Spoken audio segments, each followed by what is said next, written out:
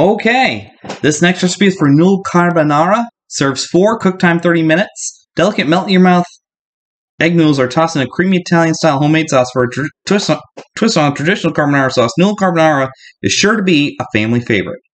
You need 12 ounces of uncooked egg noodles, 8 bacon slices cut into 1-inch pieces, 2 cups of half and half, 3 garlic cloves, and they have to be chopped. Nothing less than chopped. 1 cup of grated Parmesan cheese, divided. A quarter of a teaspoon of salt. Half teaspoon of black pepper. 1 cup of frozen peas, which can be found in the frozen vegetables section of your freezer section of the supermarket. 2 tablespoons of chopped fresh parsley is really going to bring it all together. It's going to make it colorful, not just as a garnish. Here's what you do. You cook the egg noodles according to the package directions, drain and keep it warm in a serving bowl. While in a large nonstick skillet over medium-high heat, you cook the bacon until it's crisp. That's 8 to 10 minutes and drain on a paper towel-lined plate. That is very, very important. Well, in that same skillet over medium heat, you heat the half and half with the garlic until it bubbles from around the edges. Then you whisk in 3/4 of a cup of cheese, salt and pepper just until it starts to thicken up.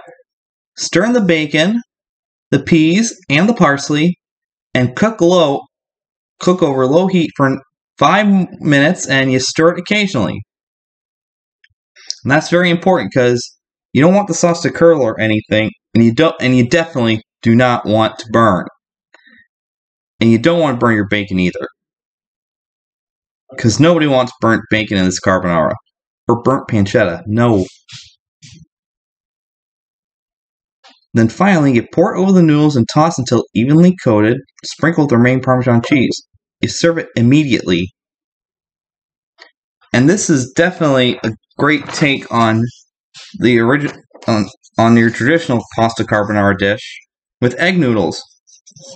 So it saves you from having to use the egg yolk. So I think that's a very nice idea. And you will too, and your family's going to love it. Everybody will. Log on to MrFood.com, look for this recipe, and this recipe is going to be great on your table, served with a salad and breadsticks. I mean, you've got yourself a meal. You really do. So that's going to do it. I got one more recipe coming up, and it's going to be another slow cooker one, so stay tuned and see what it's going to be. I hope to catch you on the flip side.